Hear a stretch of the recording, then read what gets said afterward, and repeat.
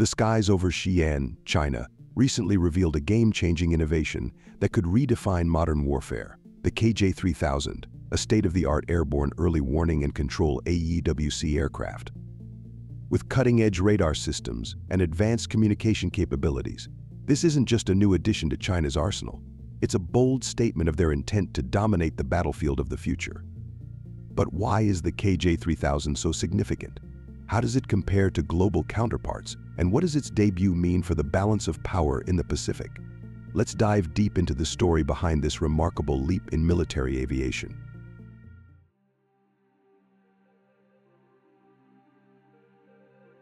Let's start by dissecting the KJ-3000's design, a masterpiece of engineering that stands out even in the crowded world of military aviation.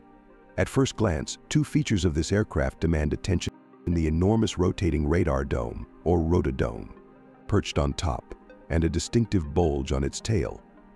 But these aren't just aesthetic quirks. They're the heart of what makes the KJ-3000 a technological powerhouse. The rotodome houses an advanced active electronically scanned AESA radar system capable of delivering 360-degree coverage.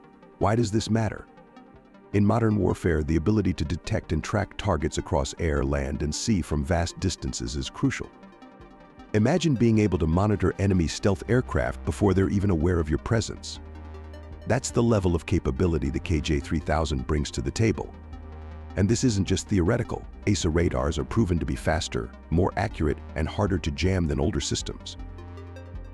Now, let's talk about the tail bulge. Analysts suggest it houses a suite of advanced communication systems. These systems allow the KJ-3000 to act as an airborne command center, linking multiple military platforms, drones, fighter jets, naval vessels into a single, cohesive network. This network-centric warfare capability is the future of combat, where coordinated attacks and rapid information sharing determine success.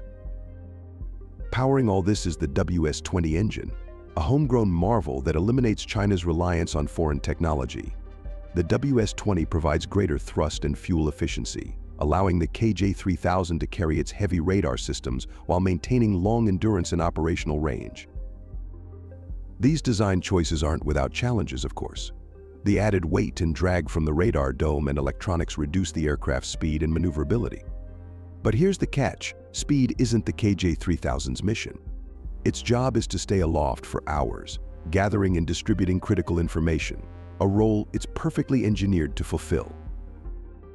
With such a revolutionary design, the KJ-3000 not only strengthens China's technological independence, but also sets the stage for its ambitions on the global stage.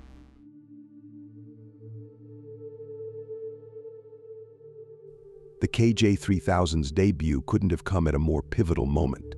Its unveiling occurs against the backdrop of rising tensions in regions like the Taiwan Strait and the South China Sea. But what makes this aircraft a true game-changer is its potential to shift the balance of power in these contested zones. At its core, the KJ-3000 is a force multiplier. It doesn't just detect enemy targets, it directs friendly forces to counter them efficiently.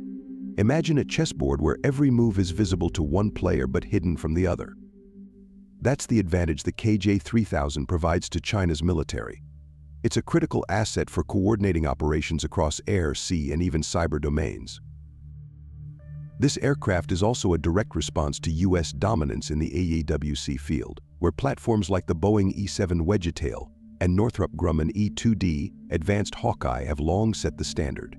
By introducing the KJ-3000, China sends a clear message: it's ready to compete at the highest level. And with its ability to detect stealth aircraft, it directly challenges the supremacy of U.S. fighter jets like the F-22 and F-35. Regionally, this development has significant implications for China's neighbors. Countries like Japan, South Korea, and India are likely reevaluating their own military strategies in response to the KJ-3000's capabilities. For Taiwan, already under immense pressure, this aircraft represents a new level of surveillance and command that complicates its defense plans.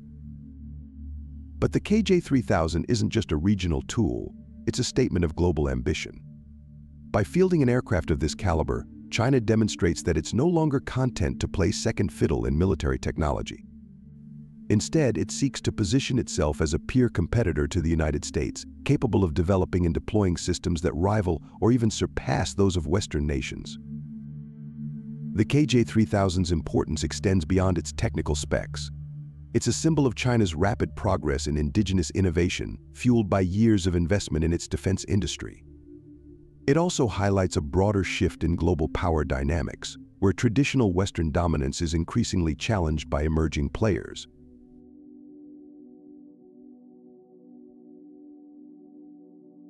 While the KJ-3000 is undoubtedly a technological marvel, it's not without limitations.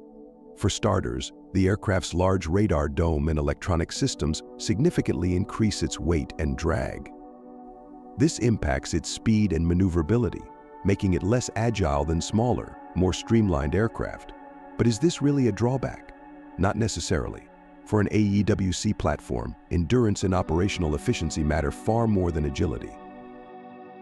Another challenge lies in its untested status. As of now, much of what we know about the KJ-3000 is based on analysis of leaked photos and speculative reports. Until it's fully deployed and tested in real-world scenarios, its true capabilities remain uncertain.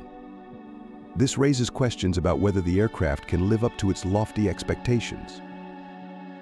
Comparing the KJ-3000 to its Western counterparts also reveals some gaps.